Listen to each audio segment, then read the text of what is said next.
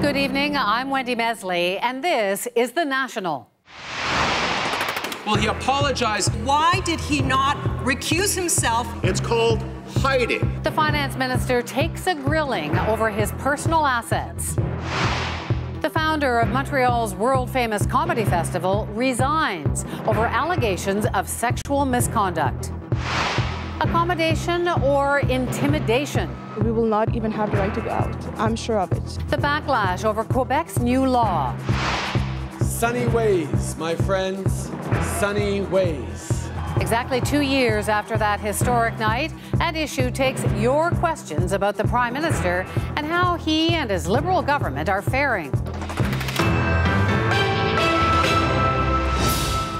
There is the letter of the law, and then there are optics. The finance minister has learned that the hard way. So today, Bill Morneau said he will place all of his assets into a blind trust, even though the ethics commissioner told him 2 years ago that wasn't necessary.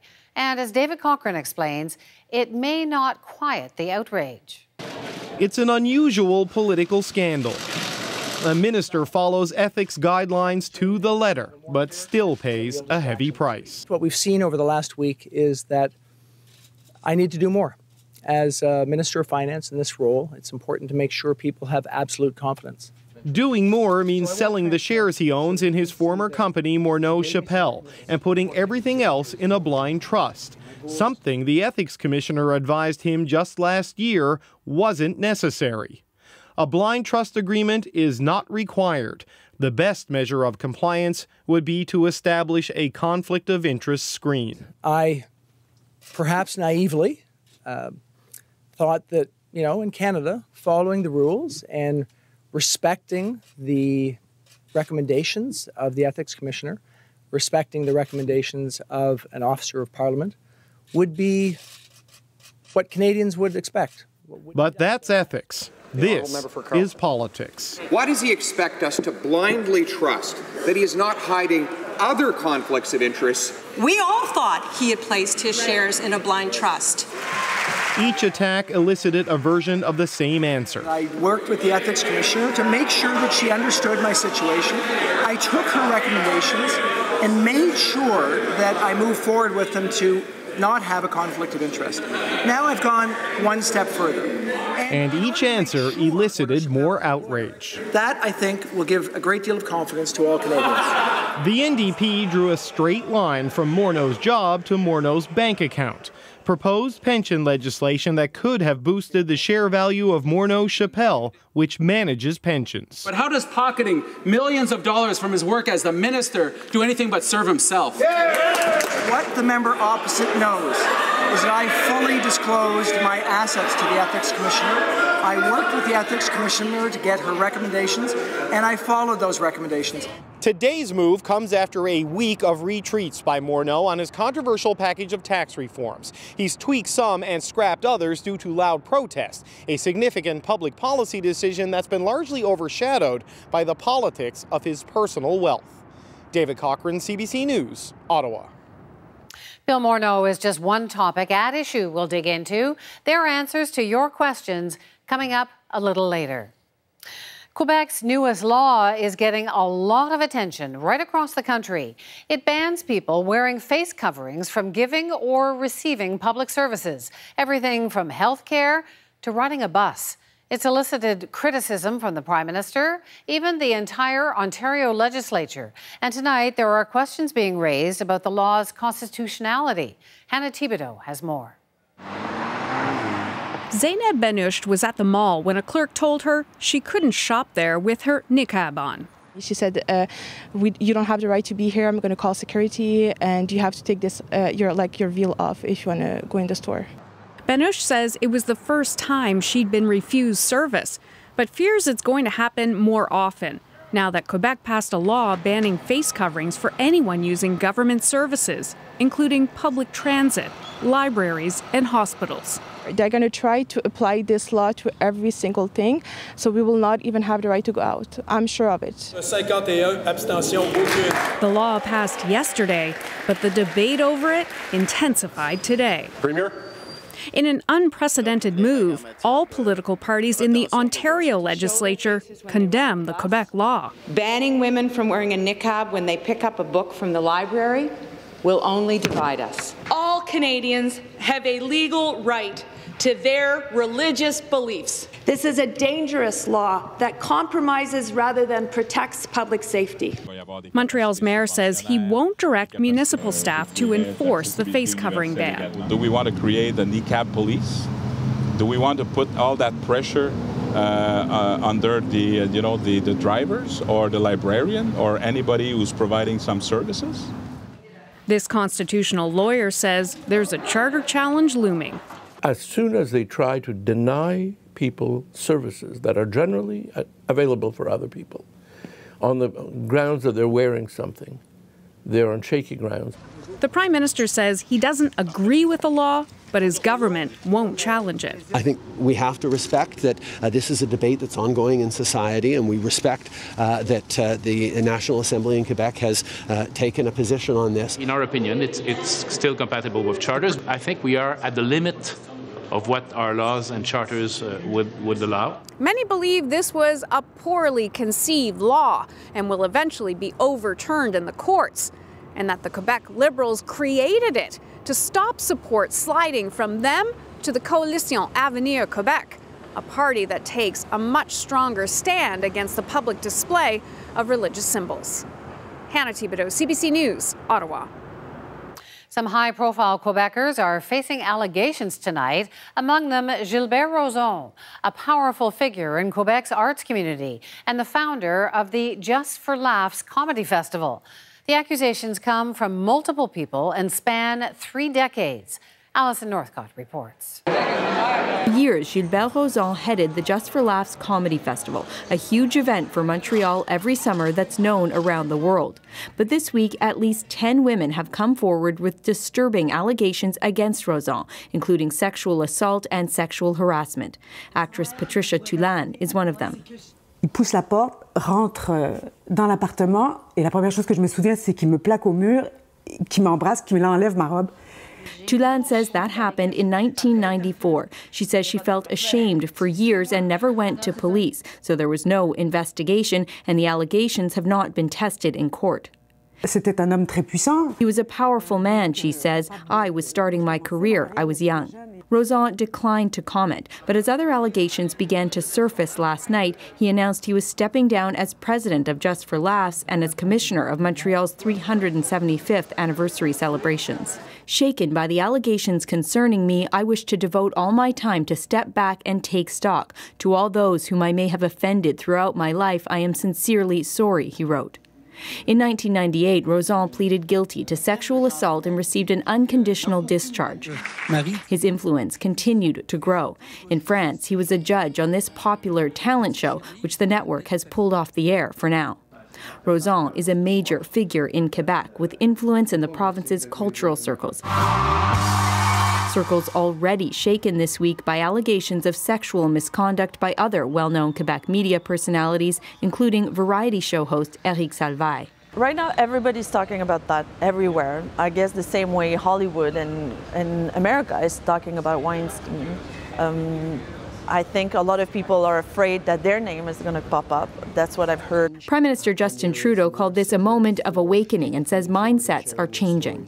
Doesn't matter how much power you have, how much influence you have, it's never all right. And I think people are beginning to act on it finally. Tulane says she spoke out after hearing other women's stories and wanted to add her voice to many others demanding change. Alison Northcott, CBC News, Montreal.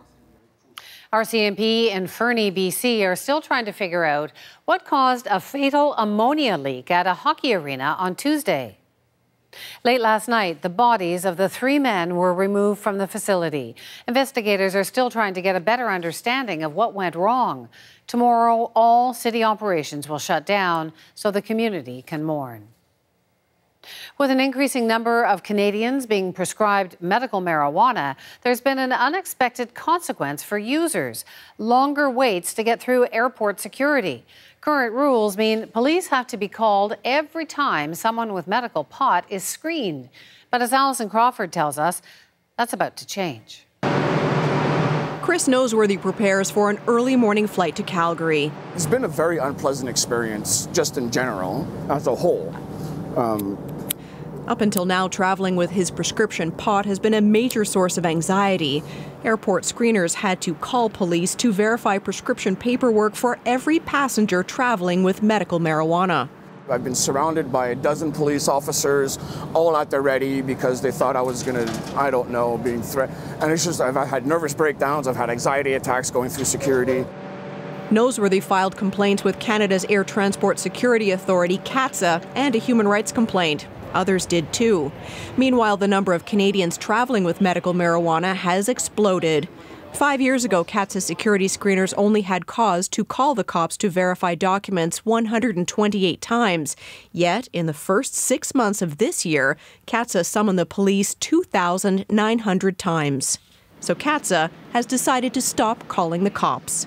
There was a huge increase, and calling the police every time was cumbersome. It took time, and some passengers rightfully felt that it wasn't necessary to call the police when they were in possession of a legitimate certificate or documentation. Police assigned to Toronto's Pearson Airport have already noticed a difference. With the new policy change and the decrease of calls for service to the police, to Peel Regional Police, it allows for our officers to increase proactive patrol and work on making the whole airport grounds a safer place for travel. I'm excited to see what's going to happen. Feeling less dread, Noseworthy heads into the terminal to put the new policy to the test. And for the first time in more than 4 years, he sails through security. CATSA's new policy will remain in effect until next July when pot becomes legal. That said, marijuana remains illegal in most other countries, and if traveling internationally, airport security at the other end may not be as understanding. Alison Crawford, CBC News, Ottawa. Coming up, this 1984 plane crash left 14 children without a mother. The smaller ones don't know what their mother was like. Why she would be very proud of her kids. And later, my name is Don Newman. An old friend brings his perspective to 40 years of TV cameras in the House of Commons. The U.S. president is hearing criticism from an unlikely source, his Republican predecessor. George W. Bush didn't mention Donald Trump by name, but today he said this. We've seen nationalism distorted into nativism. We've forgotten the dynamism that immigration has always brought to America. Bullying and prejudice in our public life sets a national tone, provides permission for cruelty and bigotry. Bush made the comments during a speech in New York. As for President Trump, today he met with the governor of Puerto Rico. It's been a month since Hurricane Maria devastated the American territory, and despite Trump's self-congratulatory assessment of the relief effort, for many, it's like the storm just hit. About 80% of the island is still without power. Many still don't have fresh water, and desperation is leading thousands to just pack up and leave. Stephen D'Souza has more. From the safety of her brother's store in the Bronx, Ilona Acevedo shows him the devastation Hurricane Maria unleashed on their neighborhood in Puerto Rico. I'm glad because I'm here with my family, but my heart is in Puerto Rico with my other family. Acevedo managed to get out last week to attend a family wedding in New York. At the airport, she saw many making the difficult choice to leave their home behind for good. Very sad because las familias se están despidiendo. The families, they need to pick up and move, even though they don't want to leave the country. There are already more than 700,000 Puerto Ricans living here in New York City. And officials say as a result of the hurricane, tens of thousands more could be on their way. Social service agencies are preparing for the waves of American citizens who are now essentially forced to live as refugees. We tend to think of migration as something that happens only across borders, and the reality is that the history of the United States has lots of waves of migration. The slow pace of relief efforts is spurring the decision to leave for many. Did we do a great job? You responded immediately, sir. The president put Puerto Rico's governor on the spot today and sounded triumphant as he praised the hurricane response. I give ourselves a 10. I look at the stupidity of it. I mean, you know, he's a man-child, so... Richard Colon is a legendary breakdancer and hip-hop star who carries a lot of weight in New York's Puerto Rican community. He's raised close to $100,000, and through his sponsors, he helped get 600 water filtration systems to the island. What's the difference? He says Puerto Ricans have to rely on each other, not Trump. If I focus on him, I'm not going to get anything done. So I operate as if FEMA doesn't exist, nor the U.S. government. Ilona Acevedo agrees. We are going to rise with or without his help. For now, she plans to go back and help rebuild. But long term, she's not sure if she'll stay or join the thousands expected to leave the island forever. Stephen D'Souza, CBC News, New York. The Spanish government says it will suspend Catalonia's autonomy this weekend. By invoking a vague constitutional rule, Spain could replace the regional government and take control of the police and finances. Catalonia's president is threatening to declare independence if Spain doesn't agree to talks. Eager shoppers lined up outside Sears stores today as the company began its liquidation sales. But customers who have already made big purchases from the chain and bought an extended warranty are out of luck.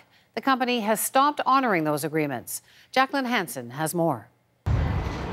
For shoppers eager to get the first pick of Sears liquidation sales, I just happened to be looking for a new dishwasher, so I figured this was a good chance to get a deal on one. No extended warranties isn't a problem. No, I never buy extended warranties. Usually, neither does Karen Dwyer. But when she replaced all her appliances at Sears last year, she did buy them because she says the retailer offered her a deal. If she bought a 3-year extended warranty and didn't use it, she would get her money back on a gift card.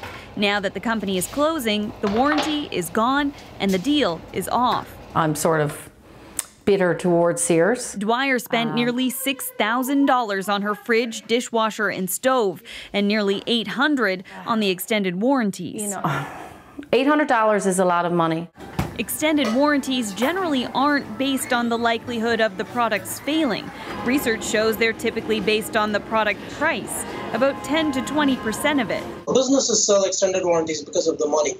This professor has been doing research on these types of warranties for nearly a decade. Retailers give people a discount on the basic product to get a huge markup on the extended warranty. He says consumers buy the extra warranties for different reasons, from peace of mind to pressure from salespeople.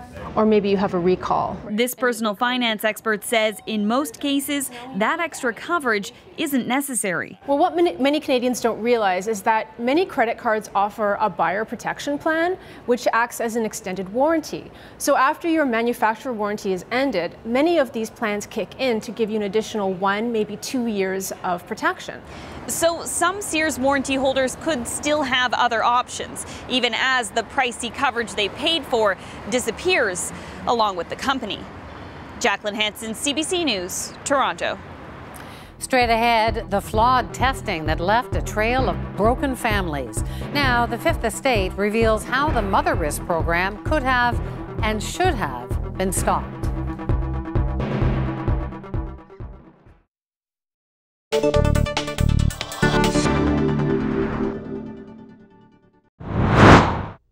Ladies and gentlemen, our very own Tragically Hip.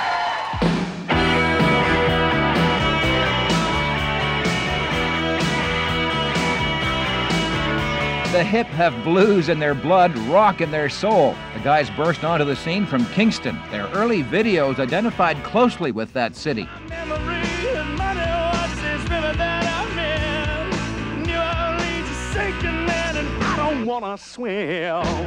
Now, well, their debut album with MCA identifies with the States. Lots of references to bayous and American cities. This song was written by lead singer Gord Downie 3 years ago in Kingston. But the music, in fact, the entire new album was recorded in Memphis. Why Memphis?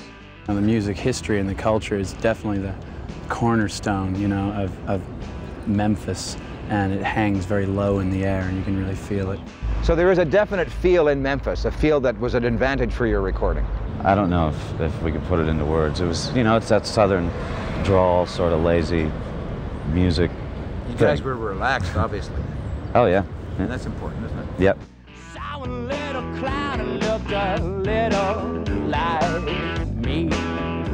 So, after playing to rave reviews and sold-out houses in Canada, is Tragically Hip putting Canada in the past as it tries to capture the U.S.? Was there a conscious effort to go to the States and identify with the States and get more fans in the States? Everyone knows that I mean, you can do as well as you want in Canada, but you're not really legitimate until you've done well in the United States. After the Hip sold-out appearance at Toronto's Concert Hall, they're off to the Maritimes, then, you guessed it, a major tour of the States.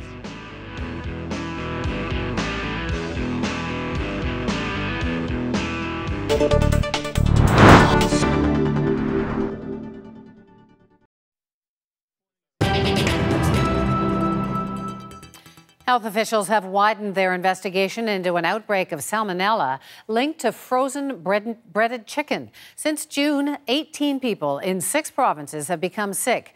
One of those people died, but it's not determined if salmonella contributed to their death. And 2 more products are being recalled due to possible contamination: Jane's Pub-Style Chicken Burgers and Jane's Pub-Style Snacks Popcorn Chicken. There's more information on our website. It was touted as a simple test that could keep children safe. Parents in child protection cases would submit a hair sample, and a child wellness organization called Mother Risk would test it for drug or alcohol abuse. After 35,000 tests and thousands of families ripped apart, the test was deemed unreliable. Now, a joint CBC Toronto Star investigation has revealed that authorities could have come to that conclusion decades earlier. Mark Kelly reports. Tammy Whiteman's life revolved around her 2 daughters. But with their home life marred by turmoil, the girls were removed from her by Children's Aid in 2008. When Tammy felt she'd turned her life around, she sought to regain custody of the girls. The court required her to take a hair test from the lab Mother Risk. She took 4 tests. All 4 were between 2 times to 4 times the top levels of a daily chronic abuser of alcohol. How much alcohol were you drinking at that point in your life? None. Turns out Tammy wasn't the only parent questioning the test results from Mother Risk. After a criminal conviction was overturned because of flawed test results produced by the lab in 2014, the Ontario government ordered an investigation, and the findings were explosive. These results are inadequate and unreliable, and no forensic lab in the world conducted tests and interpreted those tests in this manner. Nowhere. By the time Lang's report landed, the lab had conducted more than 35,000 tests for parents in 5 provinces, in some cases tearing those families apart. The decision's irreversible. But our investigation has uncovered a case that should have stopped this tragedy in its tracks. Back in 1993, in a pretrial hearing in a grisly murder case in Colorado, Mother Risk presented hair test evidence to help the accused avoid the death penalty. The state prosecutor, Eva Wilson, felt the tests were flawed. They were coming in as scientific experts trying to say, this is what we know and this is how we know it. And they were not using scientifically accepted procedures. She was right. The evidence presented by the Mother Risk lab was deemed unreliable and ruled inadmissible. It would take 22 years for a Canadian judge to reach the same conclusion, and by then the damage was done. As for Tammy Whiteman, she finally figured out why her hair test results claimed she was an alcoholic. She used a lot of hairspray. It's 70% alcohol. She got her girls back. The Ontario government set up a commission to review the more recent cases where children were permanently removed from their families due in large part to the hair tests. But so far, they've only managed to reconnect some 6 families. Mark Kelly, CBC News, Toronto. Tomorrow night on the Fifth Estate, Mark has stories of parents from across Canada whose families were shattered by these unreliable tests. That's at 9 local time on CBC or at cbc.ca/fifth. Exactly 2 years ago, Justin Trudeau's Liberals won the federal election, and tonight is At Issue Night. Andrew, Althea, and Paul Wells will take your questions, the hits, the misses, and what's in play for the second half of the government's mandate. That's next on The National. Let's check the day's business numbers. The TSX gained 35 points. The dollar increased slightly. In New York, the Dow edged up 5 points and the price of oil decreased 75 cents a barrel.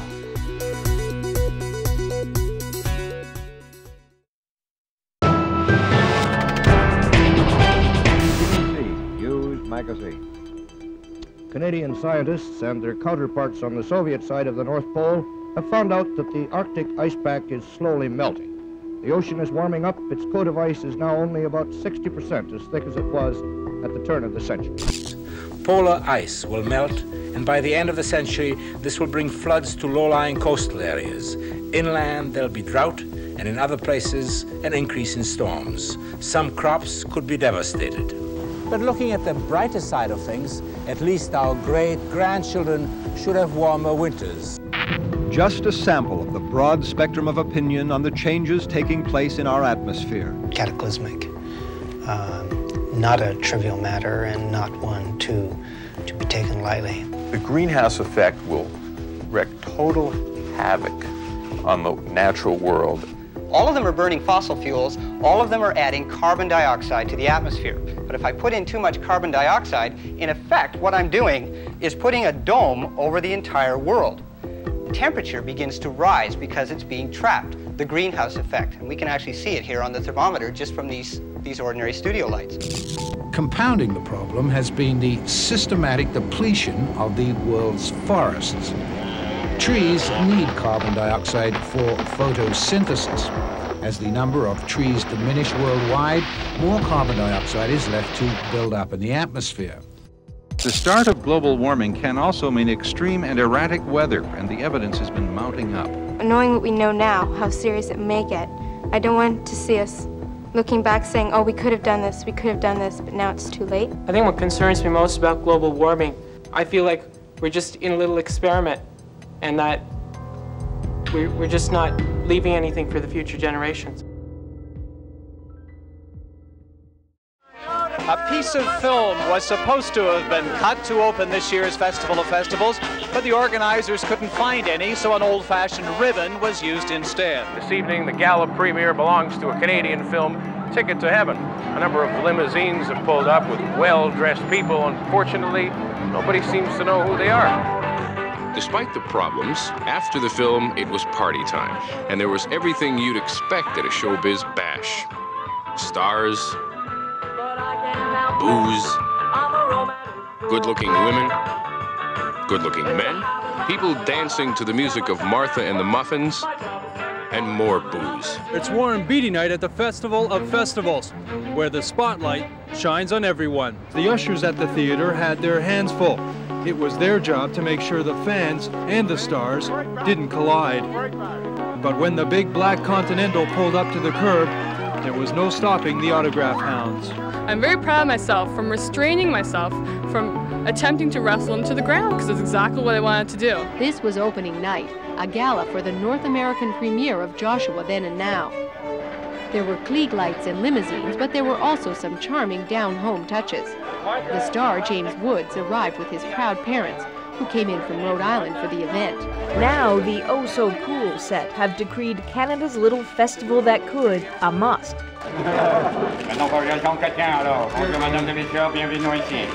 That, of course, is Robin Williams, Claudia Schiffer. It's the only film festival in the world where you see all of the most important films. You see a whole year come in advance. As un-Canadian as it is to gloat, movie critic Roger Ebert says go right ahead. Yeah, it's okay, Canada. It's okay. It's a real big, real good festival.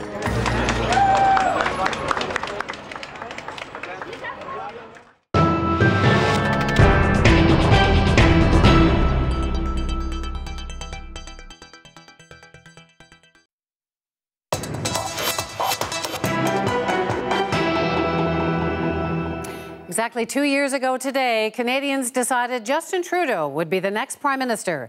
We've been gathering your questions for At Issue about how Trudeau and his Liberal government are doing so far. But first, let's take a quick look back at a historic night. The Liberal Party has completed a stunning turnaround, going from third place and 34 seats in the last Parliament to power. Justin Trudeau will be your next Prime Minister. Prime Minister Trudeau. Sunny ways, my friends, sunny ways. This is what positive politics can do.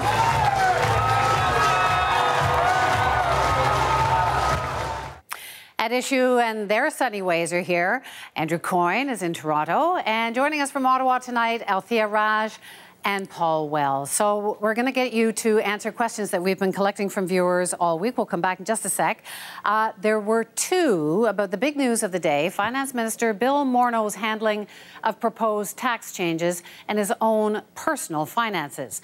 Andre Rachowski asks, after the revelation that his French villa is held by a corporation, does Bill Morneau have any legitimacy left to carry out any tax reform?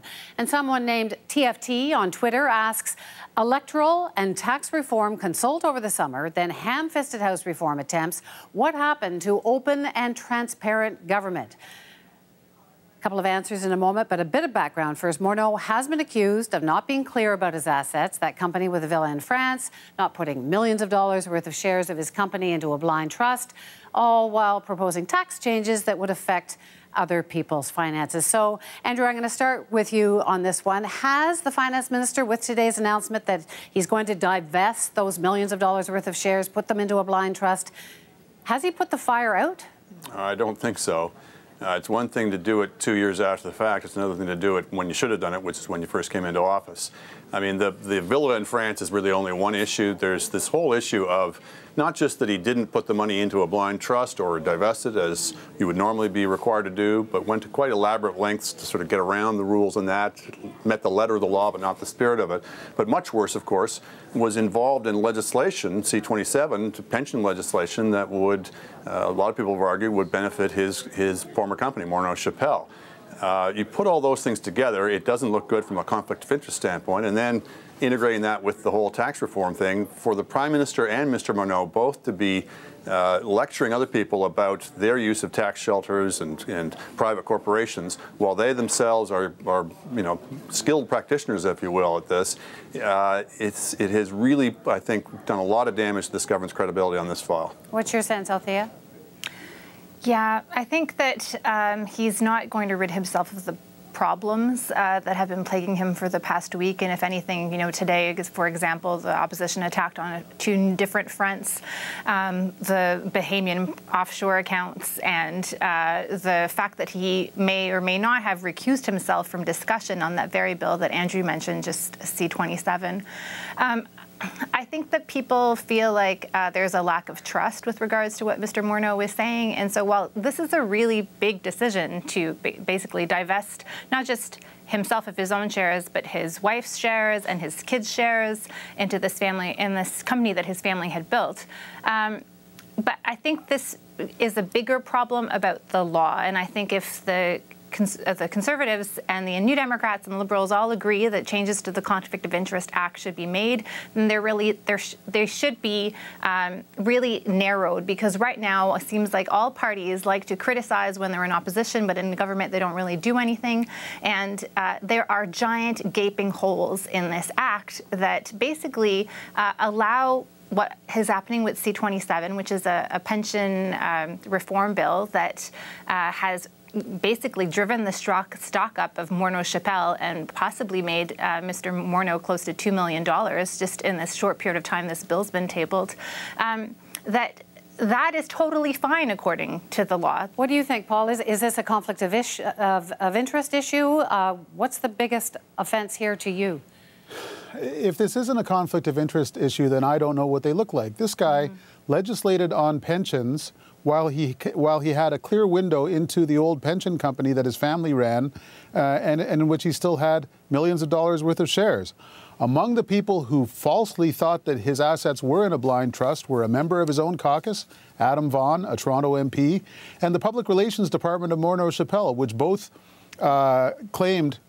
stated what they took to be the truth, which was that his assets were in a blind trust, and they turned out to be wrong. So the villa in France is pretty bad, but this is why conflict of interest rules are made up. That you shouldn't legislate on something in which you have a glaring personal trust. And if, on the off chance that this doesn't contravene the rules, Justin Trudeau told his cabinet ministers when they were sworn in their mandate letters that the plain text of the rules and the law isn't enough. You have to comport yourself in a way as to be beyond all suspicion. Bill Morneau is up to his neck in suspicion because he did not comport himself the way that his Prime Minister told him to. It sounds like he's trying to blame the ethics commissioner. It could be interpreted that. Is that what's going on? Can he be saved, Paul? What do you think? Well, apparently she told him that you don't have, like, it's up to you whether it's in a blind trust. And he didn't have the sense that God gave a goose to make his own decision that I'm going to put it in a blind trust anyway. It's become clear over many, many cases that the office of the Conflict of Interest Commissioner is not ideally constructed and maybe needs a second look. But holy cow! Like the week that his government brought in a pension bill that stood to materially improve the financial position of the company with his name on it in which he had shares, you'd have thought a light would have gone on over his head. We're back to the Mike Duffy defense. You know, the rules didn't specifically prohibit it. I was told I could do this. At some point, you've got to use common sense. And how is this going to look to the average person? Well, and Althea, this is the government that's presented itself as the champions of the middle class. And yet, I guess after the trip to the Aga Khan's Island and so on, people are focusing on them as richies. Is that fair? Yeah, I think that it would have been perhaps a better strategy for Mr. Morneau to come out and say, listen, we want to stop people using private corporations because they can shelter money away from the taxman, and I'm totally fine, and I think that people should follow my example, and I'm going to be forfeiting X amount of thousands or perhaps millions of dollars in extra taxes because of these changes that I think are the right thing to do. But that is not what we heard. I don't want to come to the defense of Mr. Morneau, but he did say that the ethics commissioner went to she suggested to him a further step. He says that this ethical shield was designed to prevent him from conflict positions. I don't want us to leave it like, oh, well, there was no blind trust and nothing else was done. He says that he took her advice and they went further than what the law suggested. That's what he says, that her advice to him was in order to set the structure up so there would not be a conflict. There's still issues with that. But I've got to move on to the next question because we do want to hear from our viewers. This one is from Jennifer Yang, who asks, what has been the Liberals' greatest accomplishment so far? What's been their greatest failure? I don't know. Andrew, is this the greatest failure? What's the and what's the greatest accomplishment? Well, I'll start with the accomplishment first. They have several to name. I think the first and perhaps biggest was the reform of child benefits in terms of improving people's lives, particularly at the bottom end of the income spectrum. They took a number of different programs and rationalized them so they were giving more to people at the lower end and giving less to people at the higher end. It's a very praiseworthy reform. I think they're certainly in a bigger spot of trouble now than they've ever been, but for a sheer screw-up, I think the whole electoral reform file from start to finish was terribly handled, and worse than that, cynically handled. And what ties this with the Moreau problems and everything else is, you know, people didn't necessarily think that Justin Trudeau was the sharpest knife in the drawer when they elected him, but they thought his heart was in the right place. They thought he had good intentions. They thought he was, you know, more decent, et cetera. And as time goes on, we keep finding more and more spots of cynicism and manipulation and this kind of thing, and that's, I think, toxic to this government. What's on your hit list, Althea? I would say the accomplishment is getting along with Donald Trump, which I think really has taken a very fine set of skills, and I'm not sure another leader would have been as good at becoming best friends with Donald Trump. Andrew is totally right, electoral reform, where basically the Prime Minister misled Canadians for months. But I would now say, looking at this week, his comments today, for example, in Roberval, in the Lac-Saint-Jean riding where there's a by-election, where the Prime Minister was under questioning about Bill 62. This is the bill that prevents women who wear the niqab or the burqa from accessing government services, like taking the bus or even going to the library. The Prime Minister hammered the Conservatives and the NDP during the last election on this very issue. He made speeches in which he said that you had to know what a leader's values were were. And even members of his own caucus, one member in particular, Alexandra Mendez, said she thought the Prime Minister, of course, was going to appeal this bill because it was for sure unconstitutional. Well, the Prime Minister said no such thing at all today. In fact, he said it wasn't the government's role to intervene. And I think that, you know, just to judge Justin Trudeau against, you know, his own advice, this is something that is pretty surprising, that perhaps people don't know who he is and what his values are. Paul, what's your sense? Big failures, big successes? The big success is similar to Althea's, but I might take it a step further. Not only has he stayed in Donald Trump's good graces, to the extent that anyone can, they've played a really elaborate defensive game with the United States, activated a cross-country network of pro-Canadian interests, and really stayed in the game on NAFTA, at the same time as they have begun to really aggressively mow the Americans' lawn economically by making Canada look like a very attractive destination for highly mobile knowledge workers and for big money investors. So you get Google and Microsoft and all these other companies beginning to look at Canada as a very interesting investment destination, at the same time as the United States becomes a less interesting investment destination. I want to bring in another question now. Obviously, Justin Trudeau wasn't the only one on the Hill. Andrew Scheer has become the leader of the Conservatives, and Jagmeet Singh now. So that's who the race is going to be among in 2019. Richard Raycraft asked, who is Trudeau more concerned about right now, Scheer or Singh, and why? Andrew?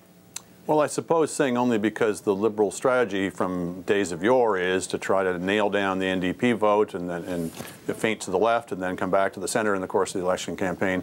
If the NDP can break out from under that, if Singh can prove to have popular appeal, particularly appeal as the first visible minority leader, that is a danger to them. But of course, the threat to him in terms of replacing him as government is the Conservatives. Althea? Yeah, I agree with that. Singh's name is the only one I hear mentioned by Liberals. Not only is their strategy to court New Democrat voters, like we saw in the last election, but the electorate with whom Justin Trudeau is particularly popular, millennials, those voters likely will see they will find what Jagmeet Singh has to sell appealing, and he could do some serious damage to them in Ontario. I want to get on to one last question. We've only got a minute and a half left, Paul, but I'm going to ask you this one. This is from Mary Connor, who asks, how does the role of Justin Trudeau's PMO compare or contrast with the one we saw when Harper was PM? You wrote a book about him. What do you think? I'm not just being a smart aleck when I say they're eerily similar. Increasingly obvious control from the centre on major files, a very robust issues management operation which is designed to put out fires, and increasingly we're seeing that that's a busy branch of this government, and extraordinary message discipline. Every member of caucus, every political staffer is expected to say more or less the same thing on big issues, even if it makes them sound a little repetitive and robotic. We've got maybe 15, 20 seconds left each. What do you think on this one, Althea? I'm actually surprised at how undisciplined they are. Yes, the message control is certainly there, but the government seems to be going in all types of different directions. And with Mr. Harper, there was definitely a focus. Like every week had a theme, and everything was directed in that theme, and they weren't stepping over each other's shoes with different announcements. So I think that's one thing I've definitely noticed. They're also much more open. I mean, to be fair to them, the Prime Minister does take questions from reporters. Sometimes we don't really even see that questions this for week, Bill Morneau. Yeah. Andrew? Well, they even appoint the ministers' chiefs of staff for them. Their talking points are all written for them. It is every bit as much controlled, if not more so.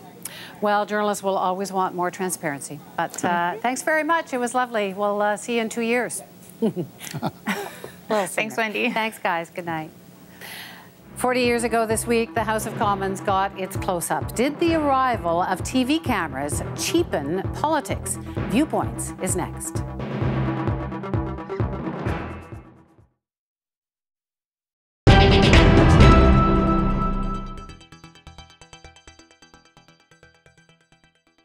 This is Niagara Falls, and if you've noticed a little more foam at its base lately, perhaps it's mainly because of the beer.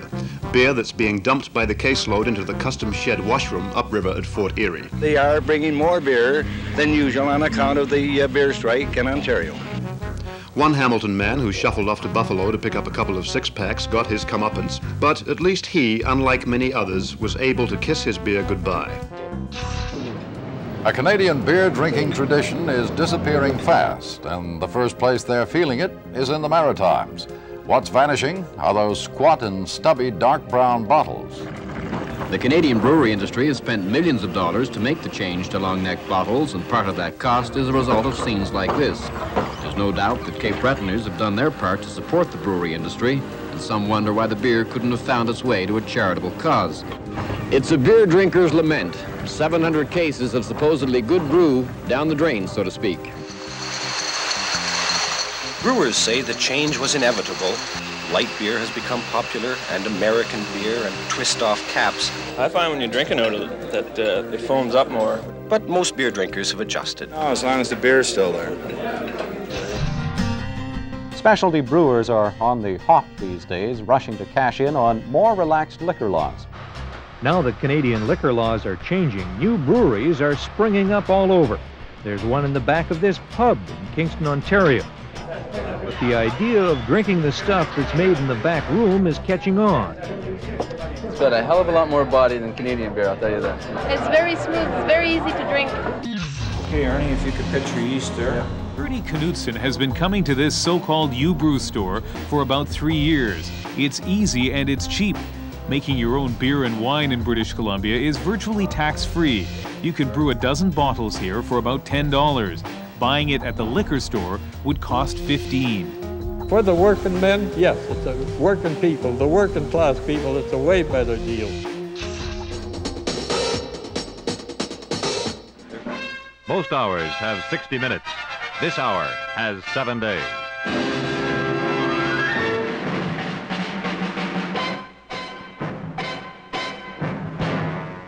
Tonight, Ralph Nader charges the Detroit car companies with running risks that can't hurt them, but do hurt us. I could give an example of the Buick Roadmaster in 1953. The one with power brakes came onto the market, many thousands of them, with a defective braking system. Now, You mean in the 53 Buick Roadmaster, with power a driver brakes. would literally go from normal brakes to no brakes, like That's that? right, that's right. This is documented in court records, which is very interesting.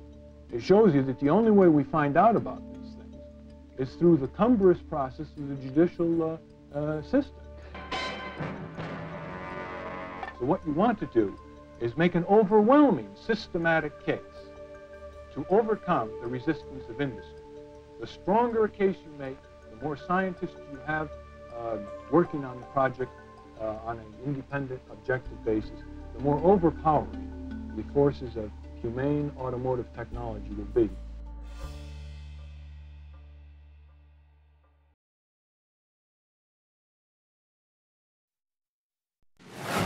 My name is Don Newman. I was senior parliamentary editor for CBC Television News, and I spent a lot of time watching the House of Commons. 40 years ago this week, TV cameras brought the House of Commons into our living rooms. Some people will tell you that this has cheapened our politics, but I say the opposite is true. It's made our democracy more democratic. Most Canadians had never seen it in person, and their first look at the House of Commons on television back in October 1977 proved quite a shock. Then as now, it was question period that attracted the attention. And then as now, it was no genteel exchange of views. It was and remains a political bear pit, where government and opposition members have 45 minutes a day to try and score political points. In fact, question period in the House of Commons is the de facto election campaign when there is no actual election called. And because of television, more rules on how question period operates became necessary. Shorter times to ask questions, less time to answer them. Go too long and the speaker stands up and the microphone of the offending MP is cut off, even if that MP happens to be the Prime Minister. And the thing that Canadians found the most disconcerting has been cancelled. Despite years of tradition, MPs no longer pound their desks with their fist to signal approval of a colleague. Now they just politely applaud. Those changes were brought about to improve the image of Parliament, but what hasn't changed is the critical work the House of Commons does that gradually changes, and hopefully improves, our country, such as the debate and passing of the bill to patriate the Constitution and include a Charter of Rights in December 1981. free trade with the U.S., the Clarity Act, the apology to Indigenous Canadians for the system of residential schools. Because of television in the House, we've had an unobstructed view of it all. And there have been some bizarre moments too. Who can forget that moment in 1985, when MP Jim Fulton crossed the floor and put a BC salmon on Prime Minister Brian Mulroney's desk to draw attention to environmental issues. And poignant moments, like December 2nd, 1994, when Calgary MP Jan Brown placed a yellow rose on the empty desk of Bloc Québécois leader Lucien Bouchard, who had just undergone an emergency operation to amputate his left leg. All in all, television has had a democratizing effect on the Commons. No longer are politics the sole preserve of the chattering classes. Not only is the Commons on TV, the whole political process is. Since television began in the House, just one federal election campaign has occurred without a televised party leaders' debate. Coverage of politics has greatly increased in the media in general, and especially with political programs on television itself. Provincial legislatures have opened their doors to television cameras. Some city and municipal councils have too. Even sessions of the Supreme Court are now televised, providing a learned and genteel counterpart to the feisty political arena. The question has always been, did television change Parliament? The answer, I think, is yes, but it changed it for the better. For The National, I'm Don Newman. I'm Anna Maria Tremonti. Tomorrow on The Current, in the messy world of child protection services, the Mother Risk Lab was supposed to be a pillar of objective reality until a judge ruled their tests unreliable. That's on The Current, weekdays at 8:30 on CBC Radio 1.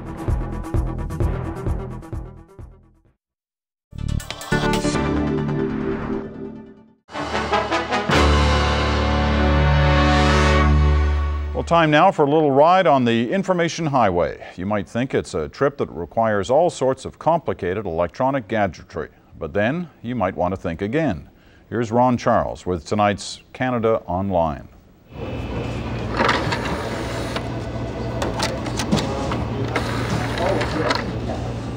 Music rack. You can talk to it, and it will listen to you.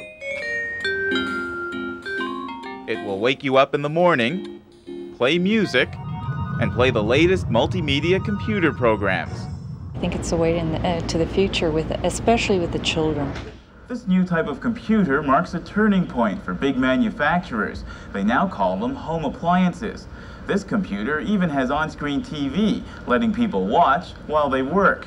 The big companies are hoping gadgets like this, along with easy-to-use programs, will help them break into the lucrative home market. The home market is the largest growing market, again, because more and more people are embracing computer technology, because what it is today, what it was, as opposed to what it was 10 years ago. So I see it becoming a very common appliance. Hello, we're unable to take your call right now. Companies like Packard Bell say their computers will be the answer for people riding the next high-tech wave, the information superhighway, offering home services such as shopping, banking, entertainment, even multimedia. But computer companies aren't alone.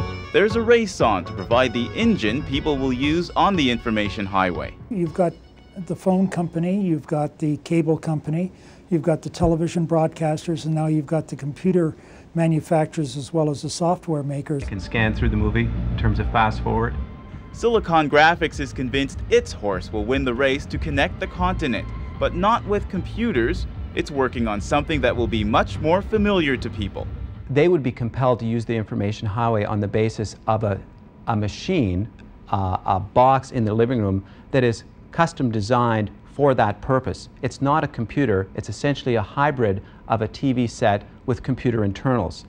But computer makers still think 70% of homes will have computers by the end of the century, and they hope the fancy gadgets in their new machines will help them do a lot of that selling right now. Ron Charles, CBC News, Toronto.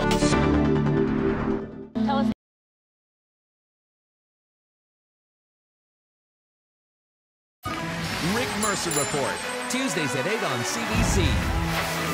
This test, I made every answer C. You made 50 answers C. Probably easier to mark. Because what I do is I just cover the other letters. Mr. D. I look for C's. Takes like a minute a test. Tuesday at 9:30 on CBC. Oh, Janet, why are you still here? I was gonna watch a movie. What's taking so long? You doing stretch? Janet, after a part-time is a together time. Don't forget cigarette. Oh. 33 years ago today, a small plane went down in harsh weather, killing 6 people, including then Alberta NDP leader Grant Notley, father of Premier Rachel Notley, and a young woman from a remote First Nation. Her death left 14 children without their mother, a devastating loss, but one that galvanized her children to stick together and live meaningful lives. Roberta Bell shares their story. This one is Kelly, Wilma, Gary. Well, we still have our memories of her. Yeah. For years, the Noski siblings haven't been able to talk about their mother. Every time one of them tried, another one would break down. It was hard, very hard still to this day. And so the 14 children Elaine Noski left behind have been suffering in silence for 33 years, unable to deal with their traumatic loss until now. We're finally getting together now just for that, to heal, to start healing and start talking about, because the smaller ones don't know what our mother was like. Elaine had just given birth to her last baby. Premature, he had to stay in the hospital in Edmonton. The 39-year-old mother wrote her 13 other children a letter before she boarded Wapiti Flight 402 to High Prairie so that she could get home to Whitefish Lake First Nation. Till I get home, love, shine, Mom. She never made it. A tragic event in northern Alberta last night. 6 people were killed in a plane crash near High Prairie. The plane crashed into a forest about 30 kilometers from its destination. 6 of the 10 people on board were found dead in the wreckage, including Elaine. I cried for a while, screaming into the dark. And it seems like after that, things were a little bit blurry for a while. It was a high-profile tragedy. Also killed was NDP leader Grant Notley, a popular provincial politician and the father of current Premier Rachel Notley. Her father's death is something that we rarely hear the Premier talk about. But last year around this time, one of the Noski siblings reached out to the Premier by email, letting her know that they too lost a parent who was supposed to be coming home on that plane. The Premier's response: "I am sorry that you too know the pain of losing a parent. There are no words to adequately describe the experience." But the Premier has upheld her father's legacy, following in his footsteps and leading the party that he helped build to form government. With much less pomp and circumstance, the Noskis have, without exception, achieved their mother's dream as well. They've stuck together, all 14 of them. We have a bond that a lot of people I don't think understand. But, you know, that's what my mom brought to us when she was here, but even more so when she left. They all go to school and have education as they grow up. I'm proud of them so much. She would say the same thing too. She would be proud of them. Just because they weren't talking about their mother doesn't mean they weren't carrying out her work. The older ones stepped up to help their father take care of the younger ones, channeling their mother's hard work, resourcefulness, and caring. Now Lillian is an addictions worker. So is Debbie. Crystal is an educational assistant. Roger is an artist. And Gareth works in hospitality. Colleen became a teacher. As they raise families of their own, they want their children to know about their grandmother. They want them to understand that so many of the wonderful things in their lives are thanks to her. That even though she's gone, she's not forgotten. Roberta Bell, CBC News, Edmonton. Recapping our top story, the finance minister climbs down from another plank of his tax reform and tries to recover from attacks over his personal wealth. I, perhaps naively, thought that, you know, in Canada, following the rules and respecting the recommendations of the Ethics Commissioner, respecting the recommendations of an Officer of Parliament, would be what Canadians would expect. Bill Morneau says he'll go further than the Commissioner's recommendations and put all of his assets in a blind trust. And that's the National for this Thursday night. For news at any hour, you can always go to cbcnews.ca. I'm Wendy Mesley. Thanks for watching.